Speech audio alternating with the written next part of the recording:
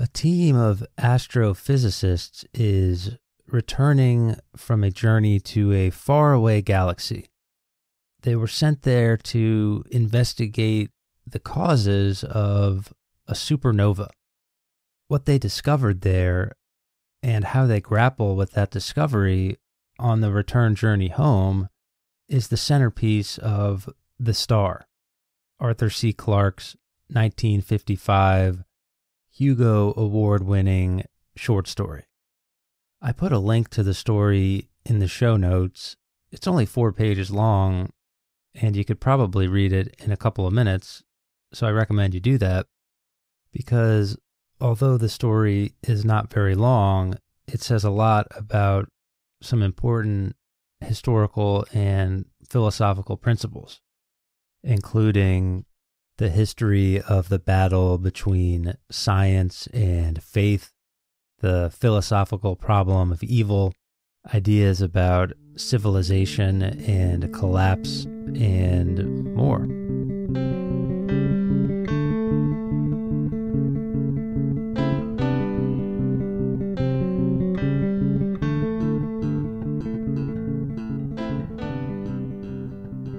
The story opens with a Jesuit scientist of some sort who is returning from that mission to a faraway galaxy where he's discovered something that's led to a crisis of faith. As a religious man and a man of God and a member of that religious order, he feels that he's made a particular scientific discovery that throws his faith out of whack. The astrophysicist narrator says, quote, "Once, I believed that space could have no power over faith, just as I believed the heavens declared the glory of God's handiwork. Now I have seen that handiwork and my faith is sorely troubled." End quote. So right away, we're introduced to this idea that science and faith can be at odds with one another. There's an idea that scientific progress might create issues for religious beliefs and institutions. Science might contradict certain teachings in religious holy books, or scientific progress might offer an alternative to religious stories and practices. And the narrator mentions how this conflict has played out over the course of history. You can look at the Inquisition or the trial of Galileo, or really any number of these issues where it seems like religion and science have this conflict. And there's no doubt that historically blood has been spilled in this realm. But it's not just the moments of conflict between science and faith, but also the ways in which they interact with each other over the course of history. I've been reading about the various plagues in ancient Rome, the plague of Antonine and Cyprian and Justinian, and the ways in which those scientific realities were filtered through religious systems and institutions and belief systems. As the narrator of the story points out, there is this intimate connection between science and religion. And believe it or not, historically, men of religion have contributed much to science. And in the narrator of the story's opinion, perhaps ironically. At any rate, the Jesuit astrophysicist is returning from something called the Phoenix Nebula. The phoenix, of course, being a symbol of hope and new beginnings and rising from the ashes. And the mission was to go to the supernova of this exploded star and figure out what happened. The narrator describes his mission saying, quote, "Our mission was to visit the remnants of such a catastrophe, to reconstruct the events that led up to it, and if possible, to learn its cause." End quote.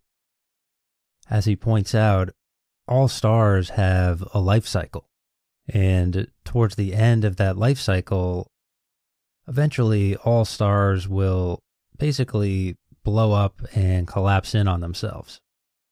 And the narrator describes what he saw once his crew got to the Phoenix Nebula. He says, quote, "Once it had been a sun like our own, but it had squandered in a few hours the energy that should have kept it shining for 1,000,000 years.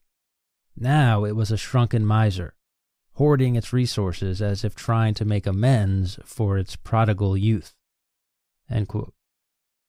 Much like the life cycle of the star, perhaps his description here is a metaphor for the institutional and systematic and personal collapse that awaits us all, eventually. But upon arriving at the destination, the scientific crew discovers something unexpected. On a Pluto-like planet, far enough from the exploded star not to be totally destroyed, they find a vault. It turns out there was life in this galactic system, but it was extinguished by the heat death of the sun. A lost civilization burning up in a fiery supernova. But knowing the supernova was coming, this civilization was able to stash everything important about it, or at least some of the things important to it, in a vault on this faraway planet where potentially it might survive for future discovery. The narrator says, quote, "A civilization that knew it was about to die had made its last bid for immortality. It will take us generations to examine all the treasures that were placed in the vault. They had plenty of time to prepare, for their sun must have given its first warnings many years before the final detonation. Everything that they wished to preserve, all the fruits of their genius, they brought here to this distant world in the days before the end, hoping that some other race would find it and that they would not be utterly forgotten. Would we have done as well? Or would we have been too lost in our own misery to give thought to a future we could never see or share?" End quote. So the life forms in this civilization knew the end was coming, and there was nothing they could do to stop it. So they decide to put the things that mean the most to them in this vault, hoping that eventually something or someone discovers it, and their civilization, their way of life, their beings aren't totally forgotten. A sad and yet somewhat beautiful way to prepare for the end. The narrator describes what he sees in the vault. He says, quote, "Even if they had not been so disturbingly human as their sculpture shows, we could not have helped admiring them and grieving for their fate. They left thousands of visual records and the machines for projecting them, together with elaborate pictorial instructions from which it will not be difficult to learn their written language. We have examined many of these records and brought to life for the first time in 6,000 years the warmth and beauty of a civilization that in many ways must have been superior to our own. Perhaps they only showed us the best, and one can hardly blame them, but their worlds were very lovely, and their cities were built with a grace that matches anything of man's. We have watched them at work and play, and listened to their musical speech sounding across the centuries. One scene is still before my eyes. A group of children on a beach of strange blue sand, playing in the waves as children play on earth. Curious whip-like trees line the shore, and some very large animal is wading in the shallows, yet attracting no attention at all. And sinking into the sea, still warm and friendly and life-giving, is the sun that will soon turn traitor and obliterate all this innocent happiness." End quote. To me, this idea of a vault is an interesting thought experiment. If you knew the exact day and time that you were going to die, how would you deal with that? Would it change the way you live your life at all? What about you would you want to live on long after you were gone? How would you make sure that whatever that is, it gets put into place?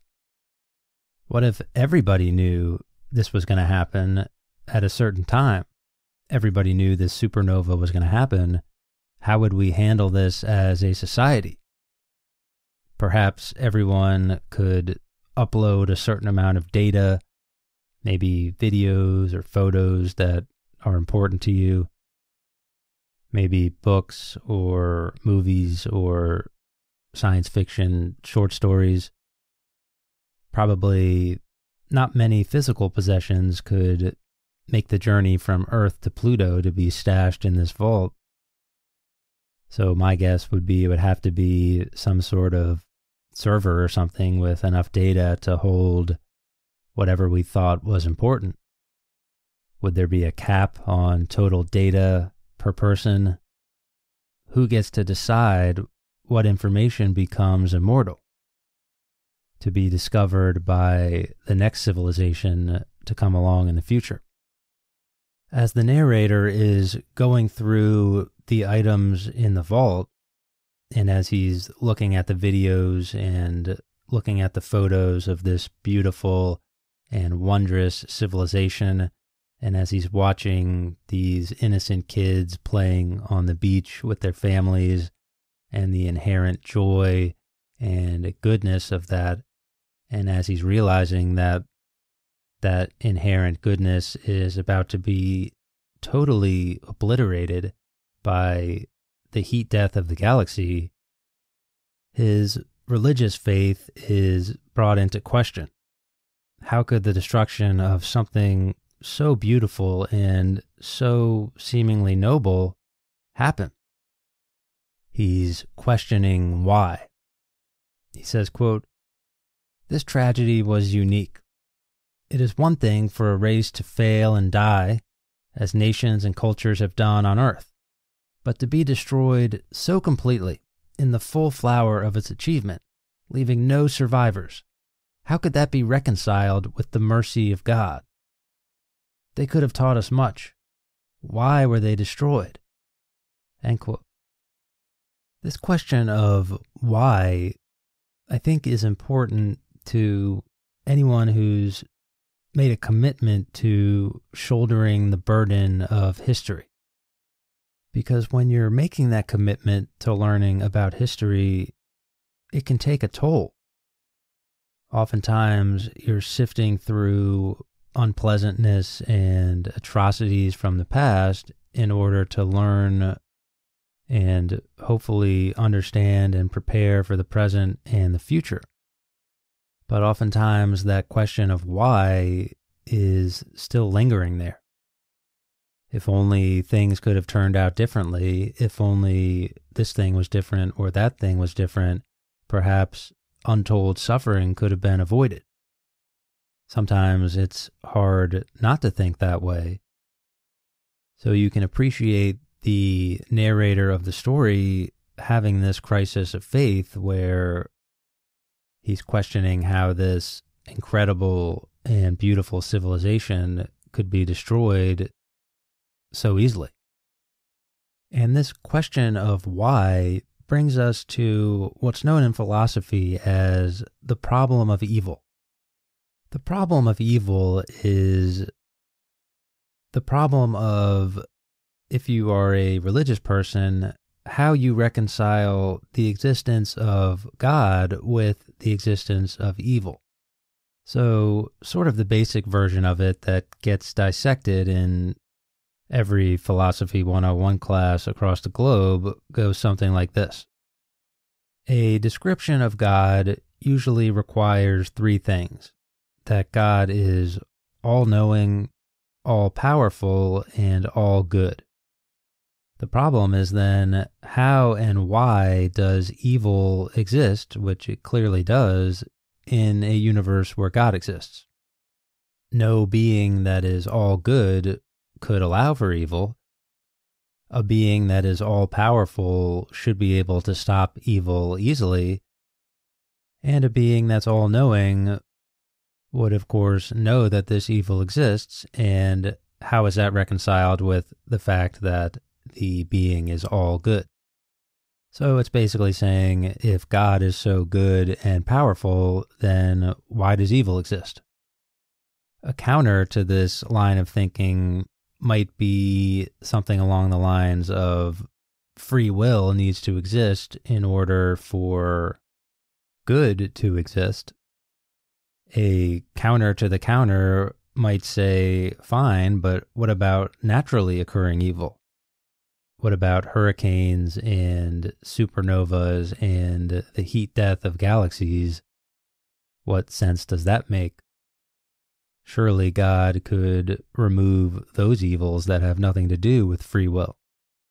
And the counter to that might be something along the lines of humans just fundamentally not being able to understand a divine essence or whatever the case may be, and the debate would go on from there. And I'm sure the debate has gone on from there in many a Philosophy 101 classroom.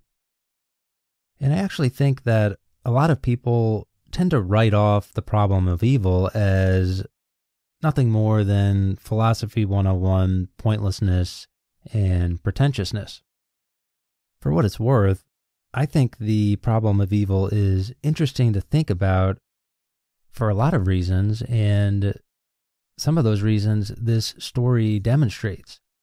Thinking about the problem of evil brings out these interesting themes and tensions between science and religion, and these themes of destruction and rebirth, and the meaning of civilization and collapse. These are all ideas that history is filled with. So for what it's worth, I think it's an interesting problem to think about, and I'm sure Arthur C. Clarke would agree. Now, at any rate, back to the story, the narrator is going through this problem of evil debate in his head. How do you reconcile a good God with the total obliteration of this beautiful civilization?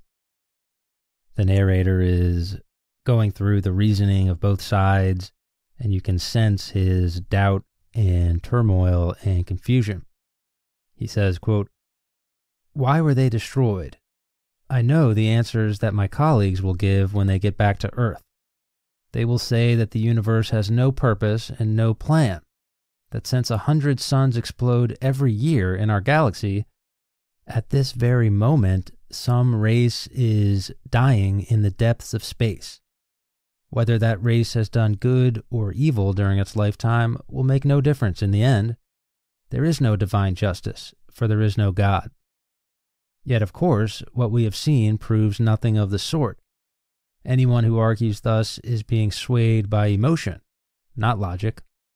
God has no need to justify his actions to man. He who built the universe can destroy it when he chooses. It is arrogance, it is perilously near blasphemy for us to say what he may or may not do." End quote. On the journey home from the Phoenix Nebula, the narrator is going through this crisis of faith, but in the end, his faith is ultimately broken. And it's not by science or rational arguments, but by a coincidence. And it's by the coincidence of when the supernova that he just visited was visible on Earth. So presumably at some point, the supernova where the civilization explodes and is destroyed takes many, many thousands of years for that light to reach Earth where it is visible. And it's the exact moment where he traces that that supernova was visible on Earth that causes his faith to break. He says, quote, there can be no reasonable doubt. The ancient mystery is solved at last. Yet, O God, there were so many stars you could have used.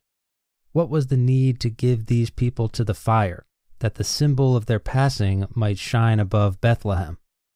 End quote. For those that don't know, there's a Christian story of the three wise men who are being guided by a star to the birth of Jesus at Bethlehem, where they're going to give him 3 gifts. So in that religious view, the star that's guiding the 3 wise men to Jesus is sort of a symbol of hope. But for the narrator, it turns out that that symbol of hope was a lie.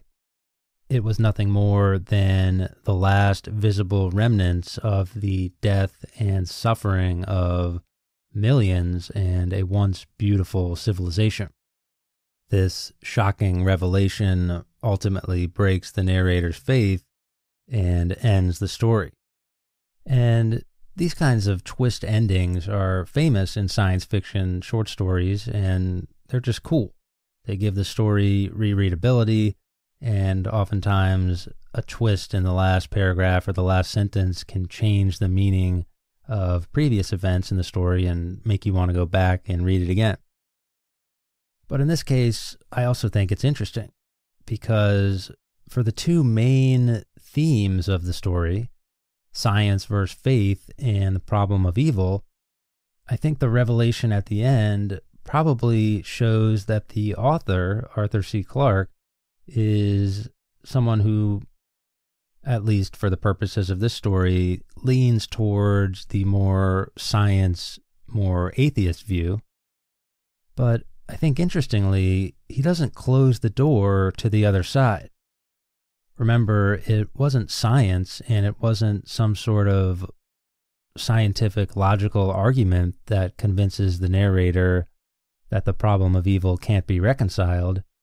It was that coincidence that the Star of Bethlehem actually turned out to be the death throes of this civilization. And maybe inside of that coincidence, there is some sort of mercurial divine plan. Maybe it does represent some sort of phoenix rising from the ashes. Maybe the Star of Bethlehem represents a new beginning from a religious perspective. Maybe there's this yin and yang as the ashes of the old burn out and the fires of the new begin to burn brightly. Or maybe not. So at the end of the day, I think some might see this story as a little bit sad and depressing, but I think it gives you plenty of questions to think on. And I think that's what this story does without necessarily giving you the answers. A good story keeps an open mind. I think that's something we all need these days. And as the great Brandon Sanderson once said, the purpose of a storyteller is not to tell you how to think, but to give you questions to think upon.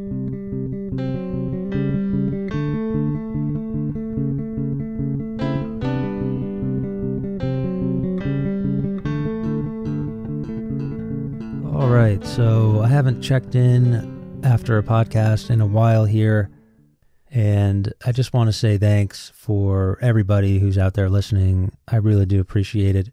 I know a lot of people are going through some tough times these days, and the fact that you're willing to give the podcast a listen and give it your attention and time and all that stuff really does mean a lot. If you're interested in supporting the podcast, we do have the Patreon page going. You can get access to some bonus stuff like monthly newsletter and recommendations, bonus episodes, which people seem to be liking. I think we're up to 10 bonus episodes now. We've talked about a whole bunch of different stuff, history stuff, Howard Zinn. We talked about Dan Carlin. We did some philosophy stuff, movies. We talked about Edge of Tomorrow, one of my favorite movies. Harry Potter and history, some of the connections between the books and history. Just did one on William Faulkner's The Bear, one of my favorite short stories, and sort of how that connects with Manifest Destiny and different ways of looking at American values. And I've been working on more bonus stuff in honor of Christopher Nolan's Tenet, which apparently now may never be released, but whatever. We're going to have a Christopher Nolan extravaganza, so look out for that. I think it's going to be good. The link to the Patreon is in the description. If you want to go there and support that way, check it out. If you don't want to do that or you can't, that's totally fine too. There's other ways you can support. You can leave reviews on Apple Podcasts, iTunes. You can subscribe on Apple Podcasts or whatever platform you're listening to it on. You can subscribe on Spotify. A lot of people listening on Spotify these days, which is cool. Subscribing to the YouTube page. All of these things are stuff you can do that I am very much appreciative of, and I definitely am thankful to everybody listening. It's been cool to talk to many of you on Twitter or over email as well. That's it for me. Thanks for listening.